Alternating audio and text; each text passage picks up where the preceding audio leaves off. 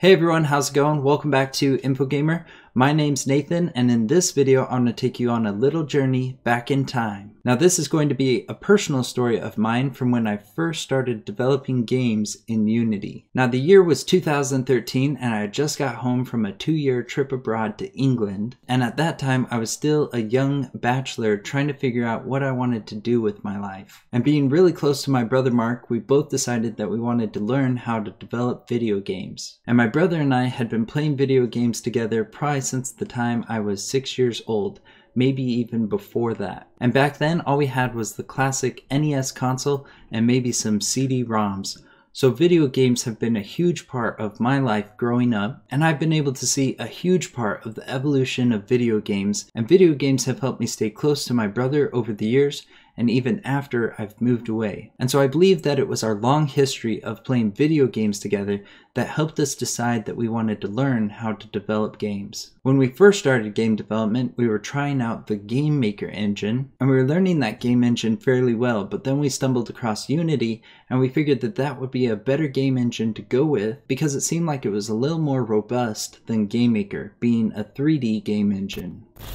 So, Nathan told me that he's telling you guys how he got into game development. And he is a liar, because when I met Nathan, well, we dated in high school, and then when I met him and started dating him, once we were older, he was like making weird videos in Adobe, like Flash, with like really weird little characters. And don't tell that part of the story. What are you doing? And he was like, I want to make games. And I was just finishing up my degree in gaming and animation. And so I told him to check out Unity and taught him all the basics that he needed to know about coding and how to make games. So he wanted to not include me in his little life story, but here I am. That's not true. I didn't know if you wanted to be included. It ruins it if you're here talking about it. No, it doesn't. Yes, it does. I think it's funny. No, it's not funny. Now, Game Maker is still a great engine, and it's especially good for those that are just starting out in game development. Now, knowing that you have to learn C# in order to properly use the Unity game engine, my father gave me a book called Sam's Teach Yourself C# in 21 Days. Now this is a really great book that essentially got my feet wet. Now I didn't read the whole book because it didn't take long before I just wanted to get set loose and start developing. Now I'll leave a link to where you can purchase this book in the description below, and maybe I'll even do a whole tutorial series on learning C# in 21 days. Now as I was reading this book, pretty early on it has a lesson on how to simulate a dice roll. And as I was working through this lesson, a light bulb turned on. My brilliant idea was that I wanted to create a Liar's Dice game for the phone. If you've ever seen the second Pirates of the Caribbean, Liar's Dice is the game that all of the crew of the Flying Dutchman play, wagering years of service on the ship. They also have a Liar's Dice minigame in the first Red Dead Redemption. And so this was my idea, to create a very basic mobile app that would allow you to play Liar's Dice with your friends without having to have a bunch of dice. Now that idea has already been done, but it didn't matter because this was my very first project and all I cared about was creating the application from start to finish. And so I got to work, and it probably took me about a month to maybe 3 months to develop this app to a point where I felt like it served its purpose. Now the sad part of this story is that I never released the app on either Android or iOS. I was on to the next project. And so that's what I want to do in this video. I want to find that project and open it up inside of Unity and see what's become of it. If it updates to the new version of Unity, then I'm going to try and preserve as much of the old code as I can, but also add in some new features that I've since learned how to do. I'm then going to make a WebGL build of this game and put it up on our website. And I'm also going to try and build it out for Android and iOS. And so if you're watching this video now, then check the description below for links on where you can download this game on those platforms. Alright, so here I have my file system open, and this is the folder in which I keep pretty much all of my games. And I actually don't see it here because when I developed Liar's Dice, I developed it on my old computer, which I don't have anymore. But have no fear because I backed it up on an external hard drive. So here I have my external hard drive open and I have this folder here called Old PC.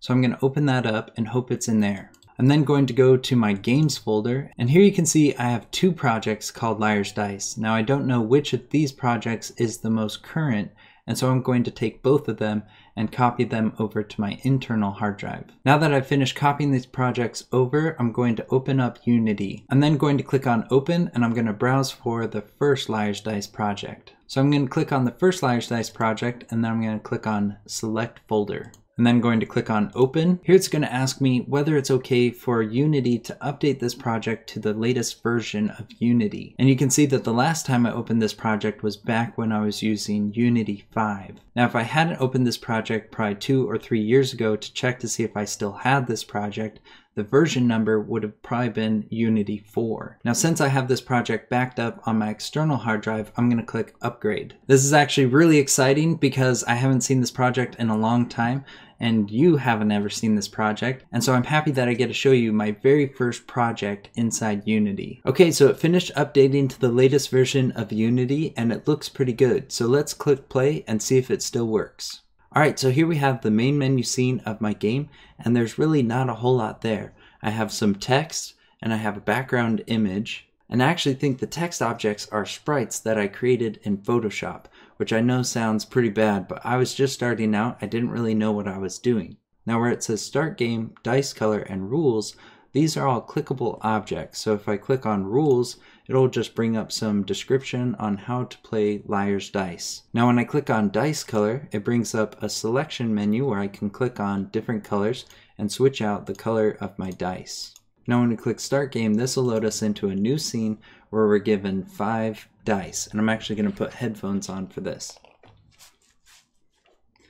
Okay. We then have options to remove a dice, to roll the dice, or to exit. And if I click on Roll Dice, you can see how all of the dice are randomly rotated to a new face of the dice. And if I click on Remove Dice, we're then down to 4 dice.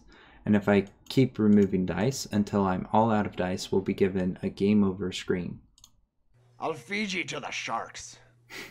And so I have this skull that I actually modeled. This was probably one of the first models that I ever did. And it just says game over, and then there's an exit button. Now that's what my very first game in Unity was. Pretty bare bone if you ask me. But the idea behind this application wasn't supposed to be anything super elaborate with multiplayer and all of the features of sharing and everything, because I was just starting out. And so my idea was to be able to create an application that would essentially just get rid of the need for having a bunch of dice. Because if you're playing Liar's Dice with 4 people, that's 20 dice right there. And who has 20 dice just lying around?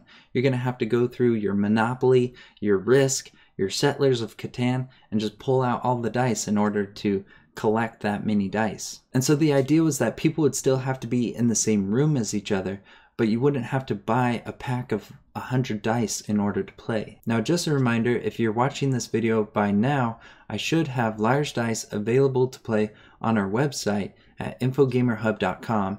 I'll also leave links in the description below to where you can download and play Liar's Dice on both Android and iOS. Over the next several days, I'll probably work on updating Liar's Dice so that it works with the new UI system. I'll probably then revamp all of the code and assets, and then I'll do a follow-up video showing you the improvements that I've made. I'll then make a build of the updated version and host that version on our website, so you'll be able to play the old version and the new version of Liar's Dice. Now I hope this personal story of mine inspires you to continue making awesome video games. Then I want to say thank you for tuning in and welcome to Game Dev. I want to wish you the best of luck on this amazing journey that you've just started. If you like this video, then make sure that you give it a thumbs up and share it with any of your friends that you think will be interested in learning how to make awesome video games. If you have any questions or you want to see more videos like this one, then leave it in the comments below, and also subscribe to our channel so you can be up to date on all our latest videos.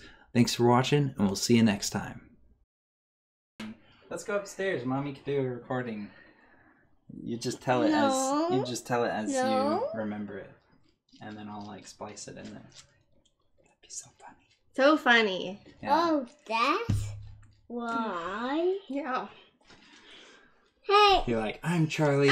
You're like, I'm Charlie. I was in the old introduction video, and I've done a few videos on this channel. I've got a degree in animation game design, and when Nathan was using Game Maker, I was like, you're stupid. Rocket. Unity. And then Rocket. I taught him, got him started, and then you could say the rest of the story is true.